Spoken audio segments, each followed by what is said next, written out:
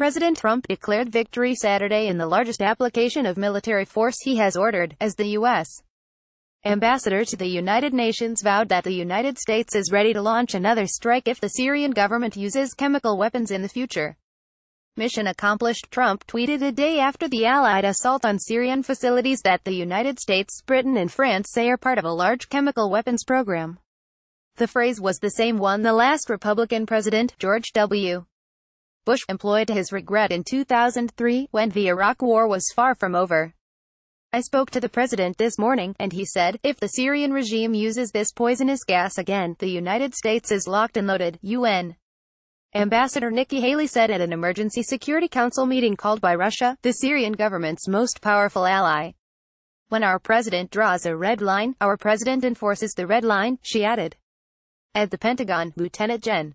Kenneth F. McKenzie Jr., the director of the Joint Staff, said the United States, France and Britain fired more than 100 missiles, delivering a blow to the heart of Syria's chemical weapons network.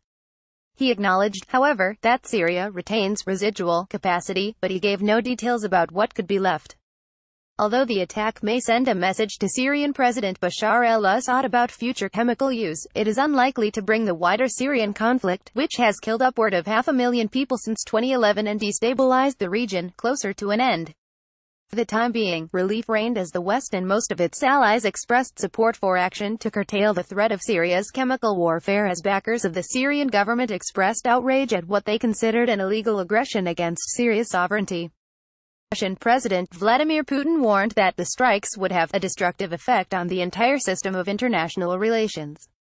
In the end, Russia's plea for condemnation of the strikes as a violation of international law and the UN Charter failed in a vote among the 15 Security Council members, with only Bolivia and China joining Russia. The town of Doma, the site of a suspected chemical attack last weekend, was among a dwindling number of rebel-held areas as Assad expands his control. Russian military assistance since 2015 has allowed Assad to break a stalemate with the rebels, some of whom are backed by the United States. Faisal Atani, a scholar at the Atlantic Council, said that even if the U.S.-led strikes prevented new chemical attacks, they would not change Assad's larger strategy or halt his ongoing conventional assaults on rebel-held areas. If anything, the opposite is true. By setting these red lines and devising very narrow punishments for violating them, we essentially communicate to the regime what our priorities are and also our threshold for risk and level of interest in the broader Syrian war. Atani said. Just as it did with the war on ISIS, the U.S. has compartmentalized the chemical weapons issue and isolated it from the broader Syrian conflict. So Assad will logically see he has a green light to continue to destroy the opposition, he added, referring to the Islamic State. Airstrikes in Syria hit 3 chemical weapons facilities, including one in Damascus. The Pentagon said more than 40 Syrian surface-to-air missiles had no material effect on the Allied strikes, which McKenzie said hit their targets. None of the more sophisticated air defenses that Russia has positioned in Syria were employed, he said. Pentagon officials said none of the 105 Allied missiles fired were hit by Syria's Soviet-era anti-missile fire.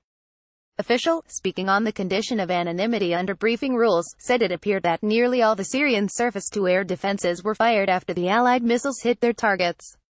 McKenzie described one site, the Barza Research and Development Center, near Damascus, as a core facility for Syria's chemical weapons program. "They lost a lot of equipment. They lost a lot of material, and that's going to have a significant effect," he said.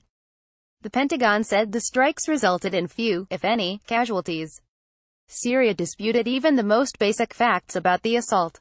Bashar Jafari, the nation's UN ambassador, told the Security Council that 110 missiles came at Syria, but that 100 were shot down. He said 3 civilians were injured during a strike at one site. U.S. officials said no one was hurt there. In the wake of last weekend's attack, some U.S. officials advocated a larger strike than the limited action Trump ordered in April 2017, also in response to suspected chemical weapons use. That attack involved 59 Tomahawk missiles fired from 2 U.S. warships in the Mediterranean Sea.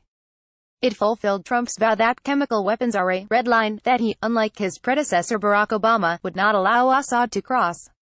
But the airfield targeted by the Pentagon resumed operations shortly after the attack and, according to Western intelligence assessments, chemical attacks resumed. Since last year's strike, multiple chemical attacks have been reported in opposition areas, most of them involving chlorine rather than the nerve agent sarin, as was used in 2017, suggesting that the government may have adjusted its tactics. Inspectors from the International Organization for the Prohibition of Chemical Weapons were expected to make their initial visit to Douma on Saturday. They will collect soil samples and talk to witnesses to try to pin down what occurred. The United States, France and Britain said they have proof, without identifying it, that chlorine gas caused victims to suffocate. Another U.S. official, also briefing reporters on the condition of anonymity, said Western nations strongly suspect that sarin gas was also used.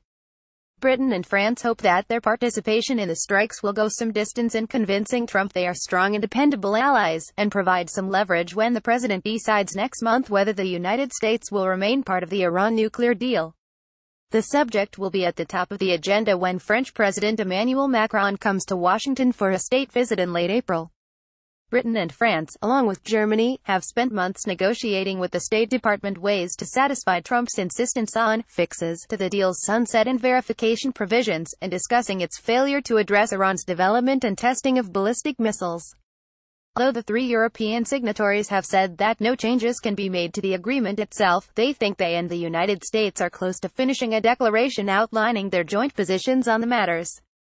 The question is whether Trump is looking for a way to keep the deal, or if he and his two new hardline aides, National Security Advisor John Bolton and Secretary of State nominee Mike Pompeo, both of whom have advocated trashing it, are not interested in an agreement that would keep it alive.